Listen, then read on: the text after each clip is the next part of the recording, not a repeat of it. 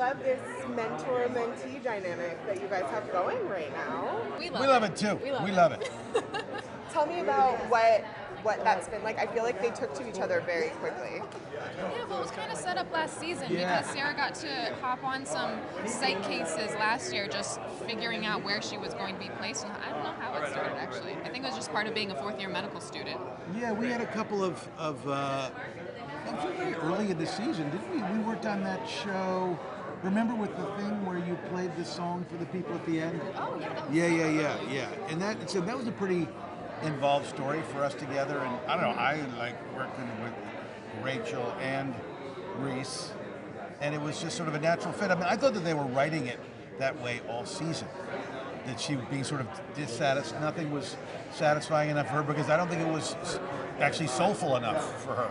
I don't know if that's a word that Rachel DiPillo or Sarah Reese would use, but this is one who's clearly looking for meaning, more meaning in whatever discipline she was going to choose. And I was like, hey man, come with me.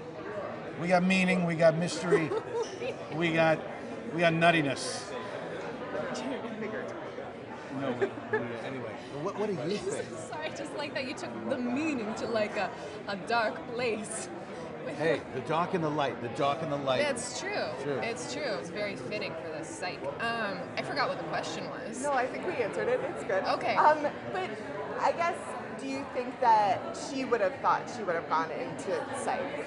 Well, that was the thing with Sarah last season, is I feel like she was walking one walk, but her talk was getting in her way, and her talk was pathology, but the walk, if you take like when I went back and looked at it, it was fitting.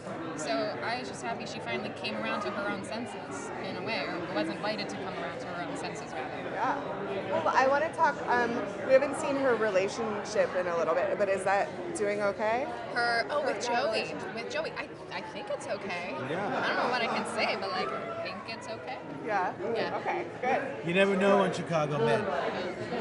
He could get sick at any moment. What's up, guys? I'm Giuliana Rancic, and you're watching the Live from the Red Carpet YouTube channel. Subscribe today, then be sure to check out our other Live from the Red Carpet videos right here.